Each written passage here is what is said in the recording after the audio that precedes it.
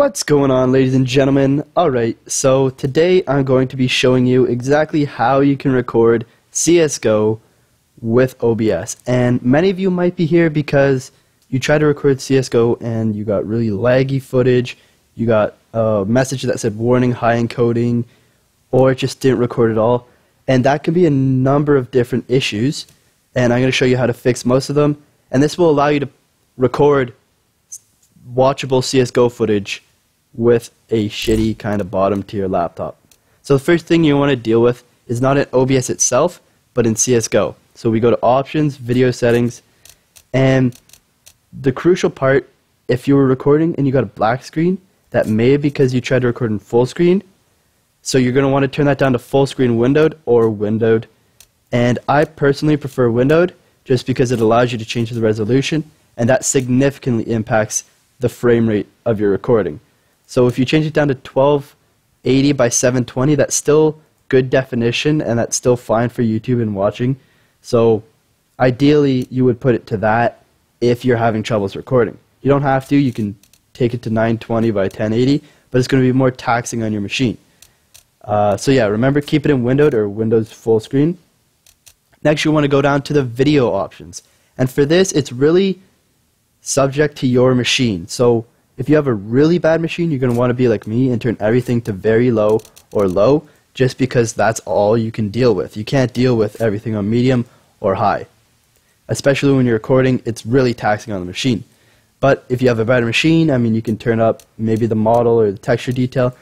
But overall, unless you're recording some frag movie or cinematic, it's really not going to matter that much if you have everything on low. Okay, so that's all the sections that we have to deal with for the CSGO part. Now we're going to go talk about OBS itself.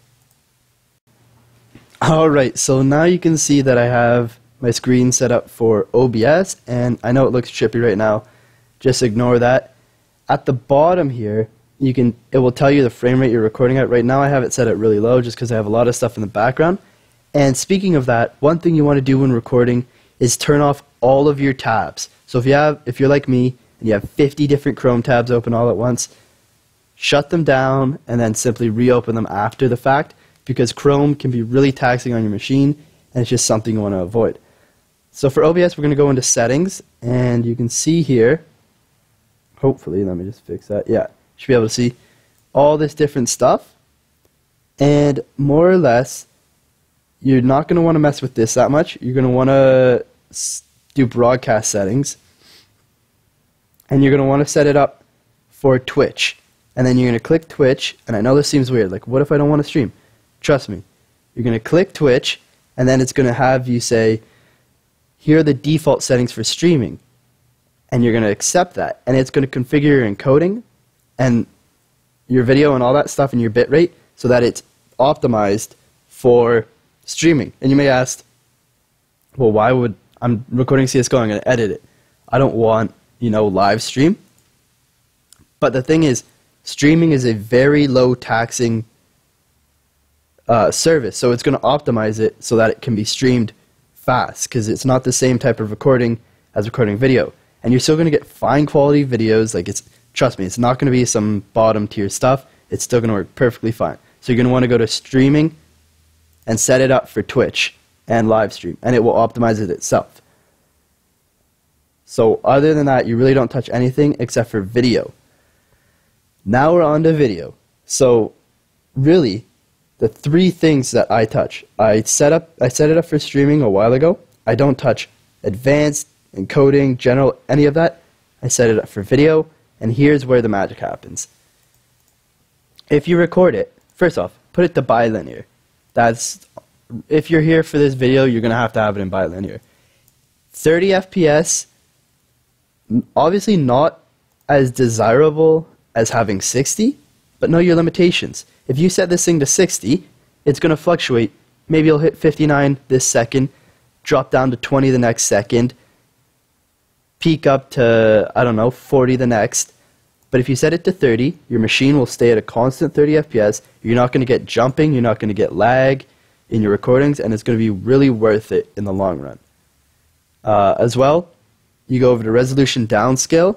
So my base resolution is this, and you really don't need to change that. That's 16 by 900 more or less.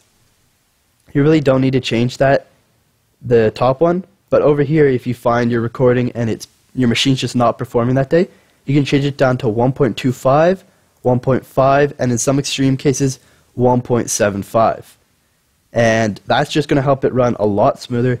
Yes, it will decrease your quality of content significantly, but you know, I find even running at 1.5, I still have perfectly usable gameplay footage.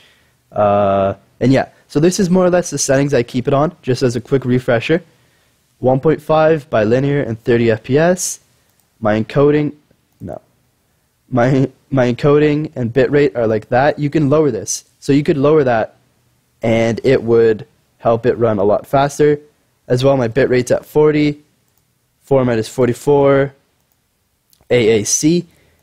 And you're just going to want to have it broadcast settings set up for Twitch and live stream. That is crucial. That is a crucial aspect that most people don't put in their videos, in their tutorials, is set it up for live streaming. That's going to help you. That's going to take out all the guesswork and everything, and it's really going to help you out. Okay? So, just remember, go into CSGO, put everything to low. I know it sucks, but you're just going to have to do it. Overall, smooth gameplay footage is better than choppy, mediocre footage, okay? And then close every background process. You've got, you know, a Word document in the background. Close that. You got File Explorer, Internet Explorer, Chrome, Firefox, you know, maybe you got a game in the back. Close it all. Everything except CSGO.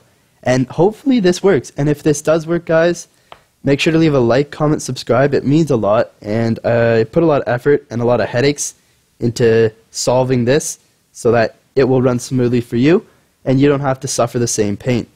Alright, see ya.